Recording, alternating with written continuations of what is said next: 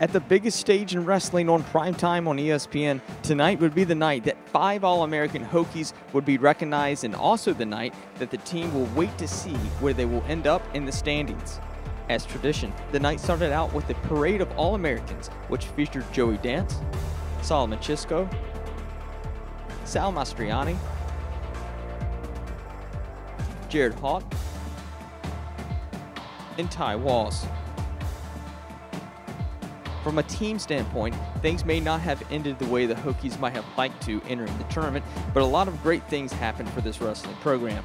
Joey Dance ended his incredible wrestling career at Tech as a 2-time All-American and a 5th place finish. Solomon Chisco earned his 2nd All-American honor in only his 2nd season and finished in 6th place.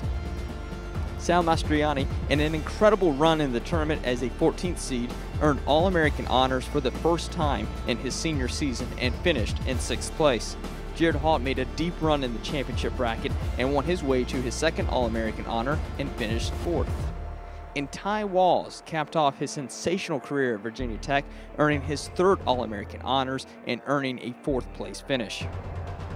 At the end of the night, the Hokies found out that they had come in 6th place, making it Virginia Tech's 6th consecutive top 11 finish.